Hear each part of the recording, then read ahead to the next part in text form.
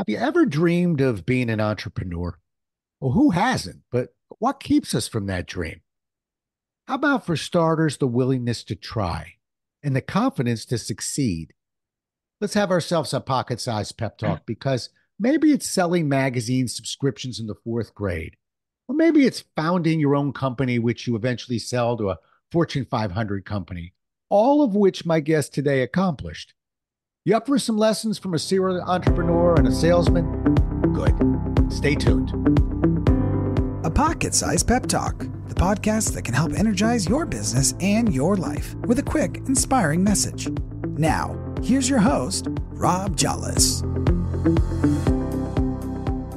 Today's guest, Jim Packard, has been an entrepreneur his entire life and is the poster child for a life of consistent action. From turning a $500 investment into a $17 million a year business, he excelled every day, all day, for years. He shepherded inventions through development and appeared on QVC over 25 times. Through that venue alone, he sold over $1 million of a single product, found success as an inventor, speaker, author, and network marketer. He's the co-author of The Consistency Chain for network marketing. Happy to have you with us, Jim, and welcome to the show. Well, thank you, Rob. I'm pleased to be here. Well, you bet. A pleasure to have you here, and I want to dive right in. I had to leave out some of that bio, but to me, it's a fascinating one. So let's start here. What age did you realize the career path that you decided upon? And it's been an interesting one. I early on in my elementary school days, they had a contest for the fourth and fifth graders at Lincoln Elementary School. Who could sell the most subscriptions could pick their whatever they wanted for a gift, and they had a whole room full of big gifts. Well, I was in the fourth grade. I saw this white pearl-handled knife with a leather case, and I wanted that. I went out. I won the contest. I won. I picked out the knife.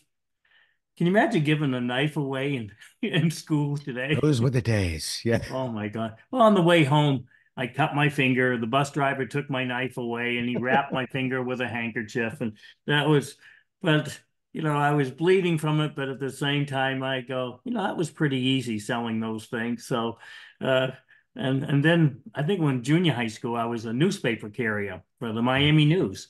Right. And they had a contest where the first three people that sold the most subscriptions got to go to the Seattle's World Fair. Ooh. And number 4 through 60 got to go to get on a train and go to Washington, D.C. and then up to New York.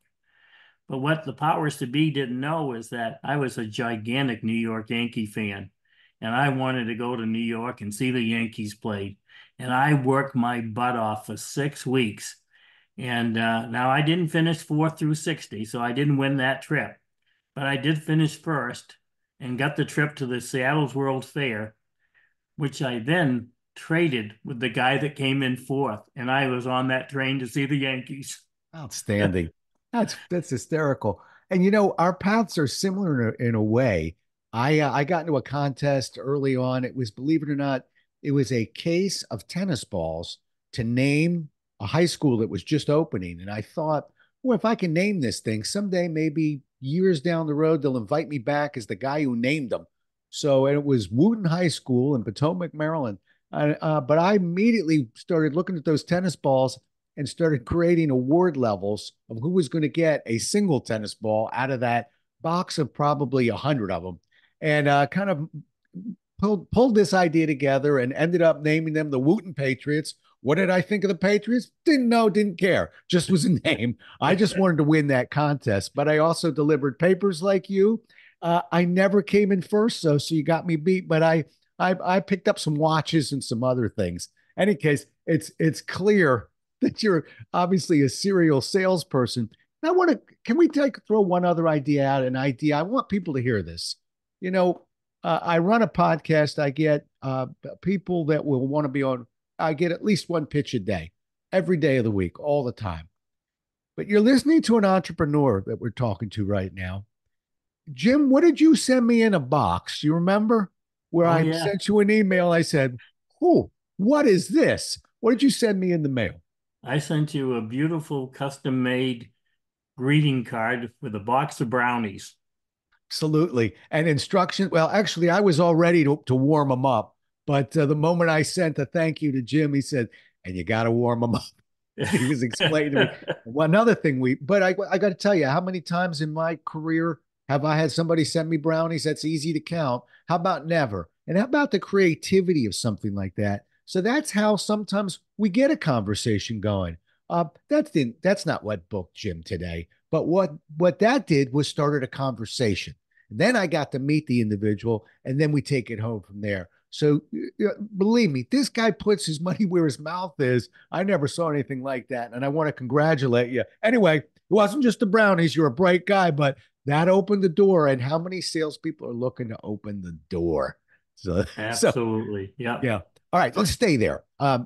Despite all the success, you struggled with a classic sales question. We all struggle with one, by the way. Why can't I get people to do what I do? And that led you into some fundamental differences in the way people are wired. I want you to talk to that a little bit. You created the Consistency Chain Project. Tell me about Yeah. it. Yeah, that was I got into network marketing and I was building a team and I met a gentleman that is a great speaker and he always wondered why he could be successful in one thing and not in another. And it got me thinking is I hadn't given it to a whole lot of thought that why don't people do what I do and they'll be successful. But he got me thinking about that.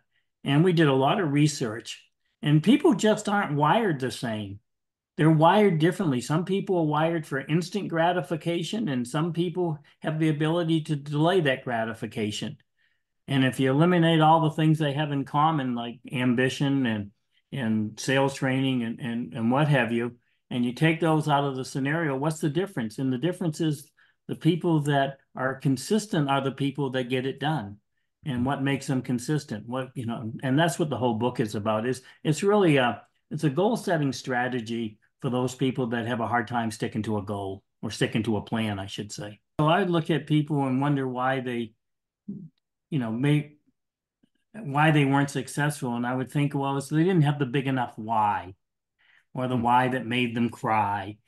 I couldn't be further from the truth. I mean, that's just not the case. And like I said, it's just because some people, from early on, I mean, like 5 years old on, they're just not wired for that consistency. And and in our book, we share a concept where you can have that consistency if you're part of that 80% that doesn't have it. There is a way to develop that consistency. And that's what the book is about. Right. It, what I'm trying to nail down here is, where does process play a part in all this?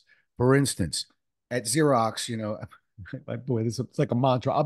I've said this on over 100 podcasts, but we the mantra was, we're always searching for repeatable, predictable steps. And you can't always accomplish that, by the way, but some way of measuring what we're doing so we can achieve consistency. So I'm looking for you, is there a process to consistency? How about that as a question? I I'm knew not I'd find sure, it. but as you know, I was in the copier business also. Yeah, yeah. And we used to call you guys Brand X.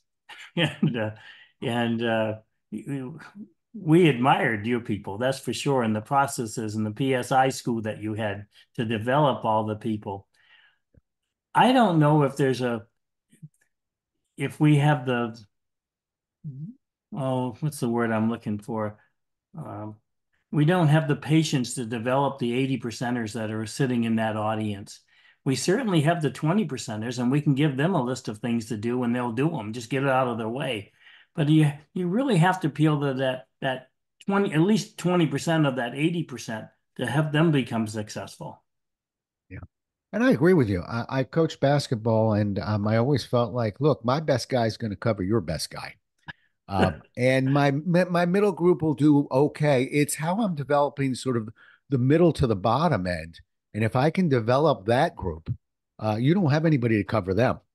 And so, and that's the way as a manager, it's the same thing. We all have a couple of superstars, but now Well, where are we? So do they. You know, uh, It's interesting. I'm a big basketball fan as well. So we have that in common too. I didn't even know that. oh So yeah, yeah. oh, My bracket is doing okay right now. By the time you this must comes have out, you my must have bracket will be Purdue. over. uh, I'm in what's called the Ricky Bobby bracket. If you ain't first, you're last. That's the motto of our bracket. But like I said, by the time this plays, Rob will either have won or lost his bracket. All right, let's keep going. You're an inventor, and I'm told that just about everyone in your audience uses a variation of the product that you invented. All right, drum roll. What's the product? I'll show it to you. How's that? Well, I'm going to have to describe it because a lot of people won't be able to see it. Oh my goodness. He is showing me something that I have in my hand. Okay. Oh my Uh, gosh, you have the same one. I have this cup. All right. So, what Jim is showing us is a lid. At least this is what mine is. It's a lid for a sort of a cup thermos Yeah. that keeps, I mean, objects warm, has a little slit in it so we can drink out of it and keep our cup warm. You are the inventor of that. Is that the My story? my dad and I both are the inventors of this. And the way that came about, I was out making sales calls Mm-hmm. with a salesperson. There you go. And we stopped at McDonald's and I got a cup of coffee and I ripped off a portion of it so I could drink it. And of course, I spilled it on myself. And I got home that night and I said to my wife, Sherry, we've been married 53 years, by the way. And I said to Congratulations. her, I said, I'm going to invent a coffee cover lid that you don't have to tear it apart just to drink it. Right. That night, I got a call from my father. You talk about divine intervention. And he says, Jim, I need to borrow some money. That's a typical conversation that we had. And I said, why? And he says, I got an invention I want to develop. And I go, what is it? And I said, because I just came up with one today, Dad. And he says, what's yours? You tell me yours first. So I told him. And there was silence at the other end of the phone. He says, that's the exact same thing that I came up with today. And that's how we developed it. And I have the patent on my wall. Oh, yeah, mine is it's does yours twist on? Sort of. No, this was the very basic one. This was back in the early 70s when we came up with this. And it's just a cover with a hole in it so you can drink out of it. And back Yeah, in those days, they didn't have anything that they had covers, but nothing with a hole in it or I see. anything. I see. Well, true to your word, I'm looking at him saying everyone in the audience has used a variation of this. Man holds it up. I'm in the middle of having a cup of hot tea with his lid on it. So you win that round again. All right. Uh, I, I tell you, you are a character. I feel like this is almost like a game show at this point. So here's your next question for 25 points. You Okay. invented a product that has appeared on QVC over 25 times. Is it the lid or is there something else now? No, something else. Okay. And I will show you what that is. And Again, then I will you describe can't it. see it, but here it is. Okay. And what And I'm now looking at, it's got two little springs. okay. You got to Mhm. describe that to the audience here. I don't even It's know how to describe what I'm looking at. it's a plastic device that sits on your desk Uh-huh. and it holds a cord of a mouse so that when you use the mouse, I the see. cord doesn't get hung up on your desk. So it looks like this. Right. So, okay. All All right. right. We When were you selling that one? oh gosh, 10 years ago. Yeah. Yeah. I'm guessing with a lot of mice now becoming Bluetooth, the demand has gone down slightly for that one. Uh, Yes, the interesting thing about it though, over 80% of all the mice in the world have a cord. hmm, All the third world countries have it. All the military installations have it because they don't want that lag time that happens between a cordless and a corded mouse. okay. So we went on QVC Mhm. and it was difficult to get on. They only take three products out of every 100. So when we got on, I had to go down for training. This is a funny story. And they put you through these classes because there's certain things that you can say on air and there's certain things you can't say on air and stuff like that. And of course, the whole town knew that I was going to be on because I told everybody I was going to be on at 1 o'clock on Saturday. Tune in, blah blah blah, and I get down there and I go through the class, and then this is on Friday, and on Saturday or Friday night I said to my agent, I said, well, I'll see you tomorrow morning. I'll be here early. I'll be here around 7 or 8. And he goes, you don't need to be here that early because you only get 8 minutes on the show. And I said, well, I want to be here for the whole thing. Well, little did I know I was on at 1 o'clock in the morning. Oh my goodness. All right. Because that's when all the techies are on. Right. That's all the people that stay up late at night. And I remember the guy just before me was selling toner cartridges. You'd love this, right? And he sold $12,000 worth of toner cartridges. And I'm thinking, oh my gosh, if we could just sell $12,000 worth of, now we called this the mouse bungee. That's what we called it. Okay. And by the way, I was the big cheese of the company. Yep. And that Okay. was my title. And when we went on, we sold $242,000 in 8 minutes at 1 o'clock in the morning. Wow. We were the absolute talk of the show. And we went on probably 25 times That's selling that incredible. product.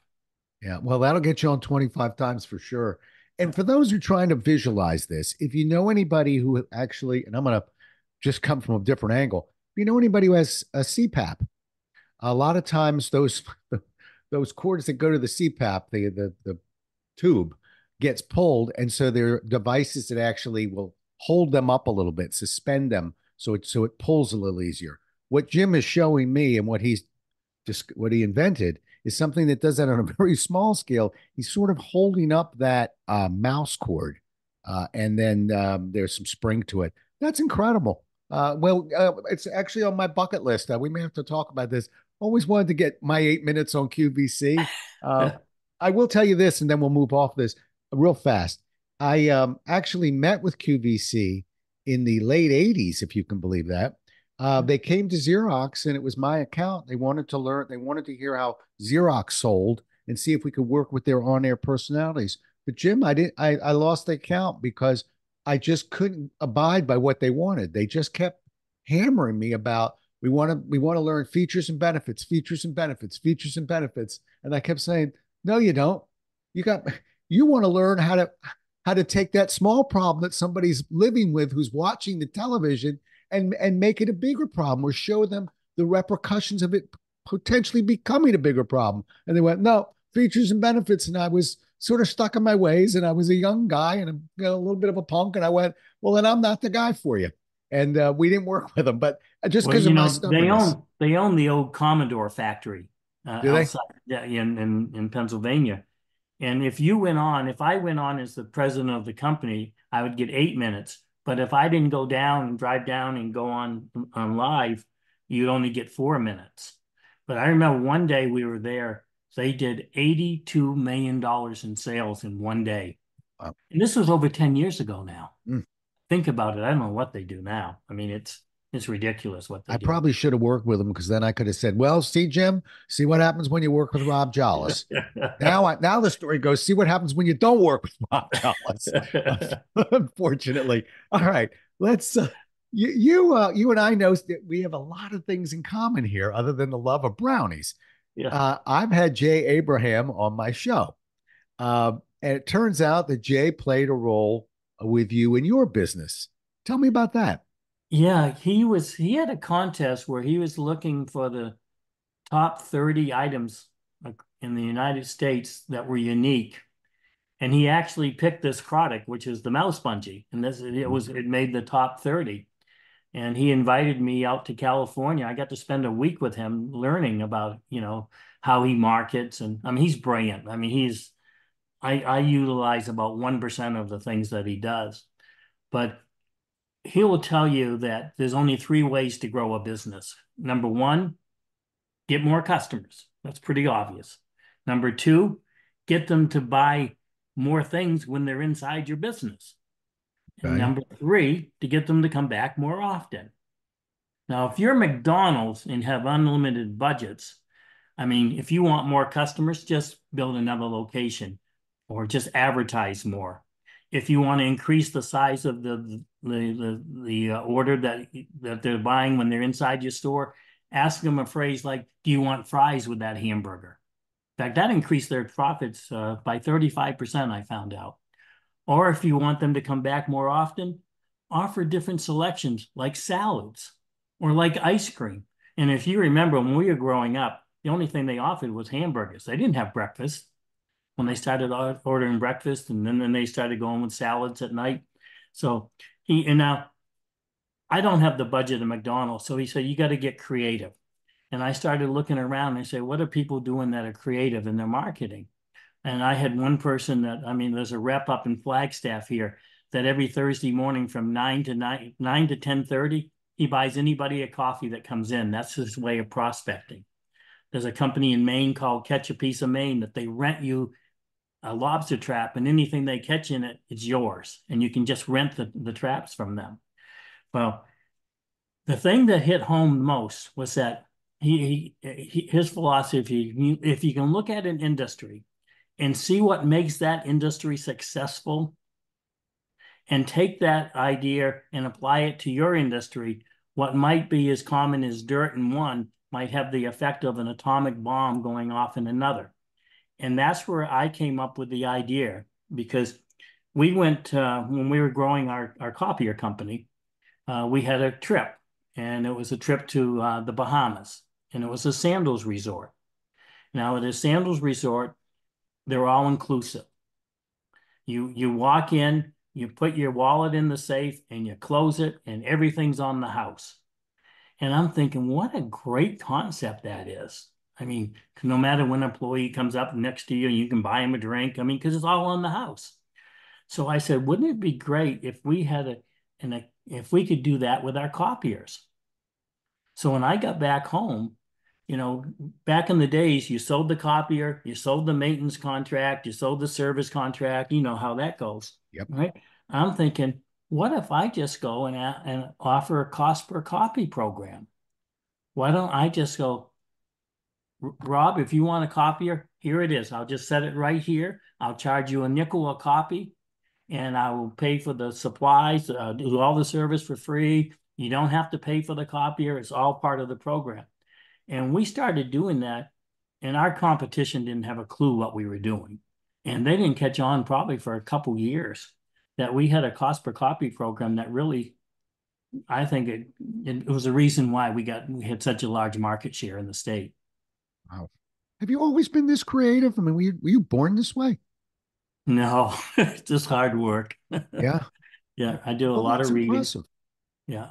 No, and I mean that's impressive because I'm sure people are listening right now going, well, that guy probably 2 years old was trying to figure out a better kind of rattle. But no, you're sort of a guy that you look like a guy, and just getting to know you and having the conversations before we went on the air and sort of over the past couple of weeks. And I hope you take this as a compliment. Uh, you're a grinder. You're Yeah, like I a am a guy. grinder. I'll give you Yeah. that. Yeah. Funny thing, you listen to golfers, they'll shoot really good rounds. They'll just tell you, I had to work for every shot. It was not an easy round of golf, but I think you'll like the scorecard. Focus That's on. what a grinder does. With if you think about it, the springs on the mouse bungee, Hmm. you know where that concept came from? No. I'll show you. All right, he's going to show me and I'm going to describe it. I have to keep reminding you. People get, okay. He's now showing me, looks like an iron from the 1940s. I That's mean, right. I mean, steel iron like you see in a Three Stooges movie. But what he's showing me, and it's interesting, is where the cord is connecting to the iron, a big spring. Keep it from, I'm to keep it from getting under that iron, I'm assuming, and burning that wire up. Keep it extended away from the iron, correct? Yeah, that's what your mother used when you were growing up and took that concept, and that's what the mouse bungee was developed after. Wow. Wow. See, ideas all around us. All right. Got another one for you. You take a $500 investment, and here comes Houdini, and you turn that, grow that into a $17 million business that you sold. Tell me about that. Tell me about that one. Now that was dumb luck, okay? Because I started off with just me, and then I Uh-huh. brought in two people to work with me. We all put in $500 and had a dream. And we had two salespeople basically that could sell and one technician. Mhm. And I'm thinking, okay, what do we do with the technician? We don't have a lot of copiers that he can go out and service or fix, right? Ronnie was the guy that we hired was a great technician. By the way, he was with me when we sold the company, whatever it was, 27 years later. But I said, what do we do with Ronnie all day long? Because he's not good at selling. And I remember my dad used to work for Western and Southern Life Insurance Company, and he had to visit every single account every single month and collect a debit. And that's how they did their business. And I said, well, why don't we just have Ronnie go to these accounts and we'll overservice them? I mean, we had fierce competition. I mean, this was one way that I looked at it. I said, well, if we just service the accounts that we have and overservice them, uh, we won't give the customers a reason to leave us. They won't leave us on price. They won't leave us on, if they have that good a service. So we came up with an idea where he would just start visiting accounts. And that was dumb luck because what I didn't realize at the time was that the lifetime value of a customer is sometimes in excess of 10 times the original purchase price. Now think about it, all right? If you have a customer and you keep him, the dividends are gonna come tenfold for you. Hey, Jim, I'm surprised it's that low, but keep Yeah. going. Well, that's why I use Yeah, tenfold, right. and also those customers have a 70% better opportunity to sell those customers than to go out and find a new one. Now, forget about the referrals that you can get from customers. If you're over servicing, right, you're not going to lose those referrals either. And when we sold the company, this was like 27 years later, we were doing 122 hours of courtesy calls on our present customers. That's why we grew so large. That's why I cannot think of a single major account that we ever lost Mm. that we had because of the servicing that we did. And that came from started out with dumb luck, what to do with Ronnie, it made me look like a marketing genius because we had a 40% market share in the state of Maine and New Hampshire when we sold the company. And was it a copier company? What company was it? Yeah, it was a copier company called Okay. American Business Systems. We wanted American in there to get in the phone book first because we were the largest advertiser in the phone book. Right. And and by the way, when Xerox came out with their agent program, Yeah. we were one of the top 20 agents that they had in the country. They came to us first Did because you we ever don't. get to Leesburg for the I agent never got to training? Leesburg. They sent me to the PSI training school up in PSS, yeah, Toronto. professional selling PSS or whatever. skills. Yeah, Uh-huh. yeah. They sent me up to that school in Toronto, and I actually finished first in the school, so that was pretty cool. But What a shock. yeah, Yeah, I will. I am asking because one of my projects at Xerox back in the 80s was I was the original trainer that worked for the agent program. And oh, so isn't we that had interesting? absolutely. And by the way, we didn't teach PSS to the agents, nor did we teach spin, which was an internal project. We Right. created something called buyer focused selling.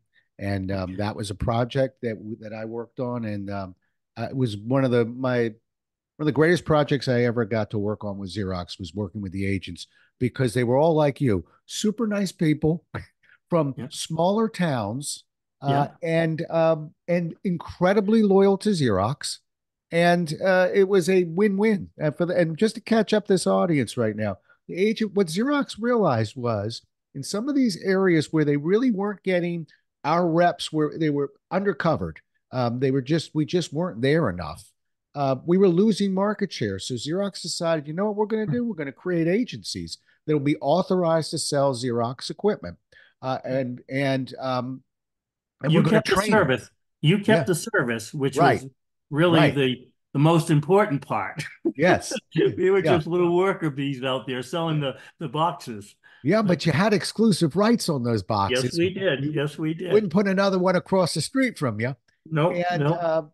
so I met with agencies for years at Xerox.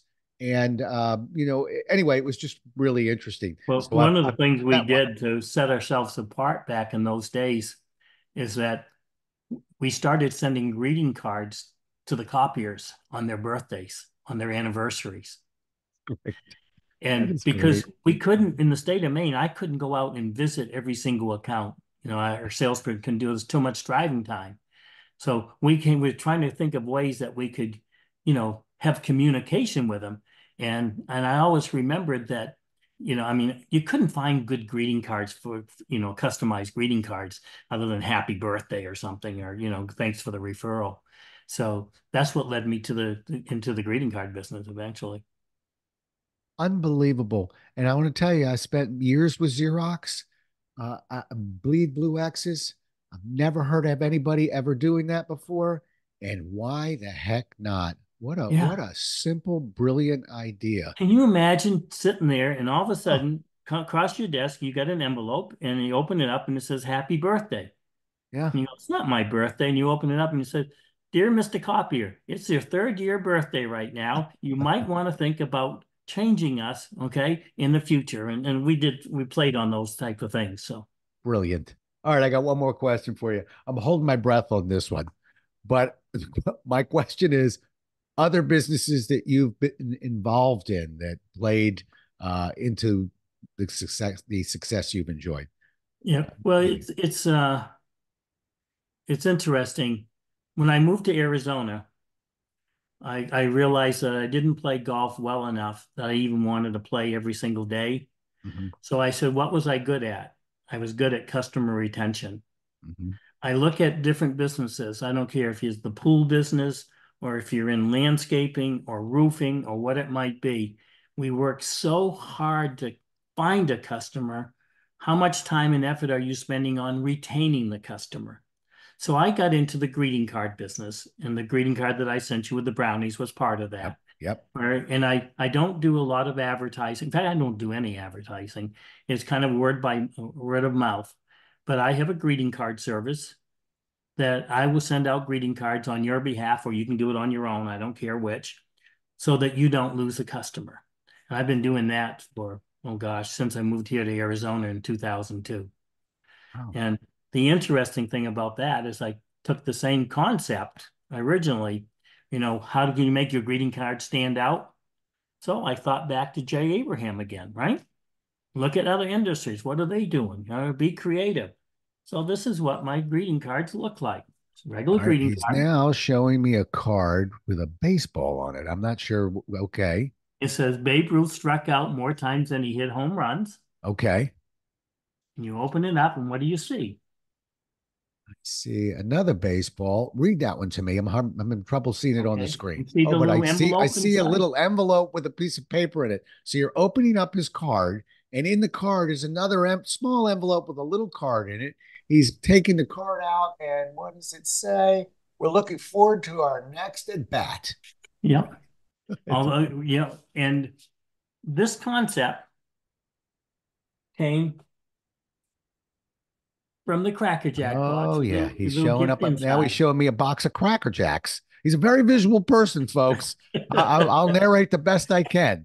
So, By the so way, Cracker Jacks, in my opinion, one of the most mismanaged products on the face of this earth. Because if I got into the Wayback Machine, you're targeting certain things. I would target that particular product and say, who else is competing against Cracker Jacks? Why are they still locked in the 1950s? You heard me, Cracker Jacks, and they're owned by, is it Beverly? Who owns Cracker Jacks? I'm not sure who they're owned by. I don't know if it says on the box, but so that's why I came up with the concept, Yep. and later on I found out that it was really interesting how I got into network marketing. Yeah. I was it was I was working when I got out of college. I went to work for G. Fox and Company, big retail store in Hartford, Connecticut, 5,000 employees. had guys with white gloves open up the elevators and all that stuff for the patrons. And they had a contest for Bermuda, and the department that had the highest percentage got the trip, and I won the trip. And I got home from the trip, and there Yeah. was a letter in the mail. And in the letter, it says, "Dear Jim, your name has come to our attention as the type of person that we're looking for who possesses the qualities that we're looking for. We'd love to have you and your wife come down and discuss your future." And I'm thinking, yes, somebody heard about the contest I just won. Well, we get there, it's a network marketing presentation at the Holiday Inn in Hartford, Connecticut, right? Yeah. And we answered the call. 1,000 letters were sent out. I was the only person to respond. Wow. That's how I got into network marketing for $3,200 at the time. Wow. But it was the best $3,200 I ever spent I'll bet so. because of the education that I got with it. So, Well, he is the author of The Consistency Chain for Network Marketing. You can certainly see that he knows a thing or two about networking. Uh, Tell me about, real fast. A lot of times I'll ask about a mentor, but I know that you have a co-author and a partner. Give me 20 seconds on him. yeah, remarkable guy. He's stand-up comic for 10 years with Jerry Seinfeld and that whole group that came up together. For 20 years, he toured the country as Joe Malarkey, America's worst motivational speaker. And that landed him into the Speakers Hall of Fame. He's really a brilliant guy. And he and I partnered up about 6 or 7 years ago, wrote the Consistency Chain book. We have the Consistency Chain and the Consistency Chain for Network Marketing. And we just speak to organizations that want to affect their bottom line. So that's 20 Outstanding. seconds or less. Yeah, and a great job. But I want to tell you something, and I want you to hear this. I've never booked a guy because I liked the brownies he sent in the mail before, but in a sense, it inspired me, and I went with a hunch with you, Jim. And I'm going to tell you, I have thoroughly enjoyed the conversation with you. I think you're a brilliant marketer. Your mind is like a popcorn machine. It just keeps popping, and it's delightful. And I really appreciate the fact I've got about a page of notes that I've taken on this conversation that have spurred me on some ideas that I don't think I'd have found without this conversation. So kudos to you, sir. Truly. How do people get a hold of you? They can just write to me on email, jim@jimpackard.com. Okay. I mean, Simple as that. yeah, Uh, Outstanding. Okay. And take a look at his book too. It's on Amazon. yeah. You could pick it up. It's an easy read. Jim was kind enough to send me a copy. I usually tell my authors, please don't send me a copy, but he sent me a copy anyway, so I have been browsing through it. Obviously, as you can tell, this guy doesn't take no for an answer real well. So, but anyway, thanks for that.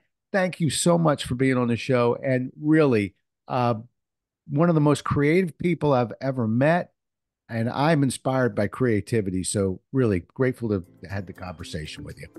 Thank you. It's been my pleasure being on. You bet. Well, we'll do it again as well as we can next time, everybody.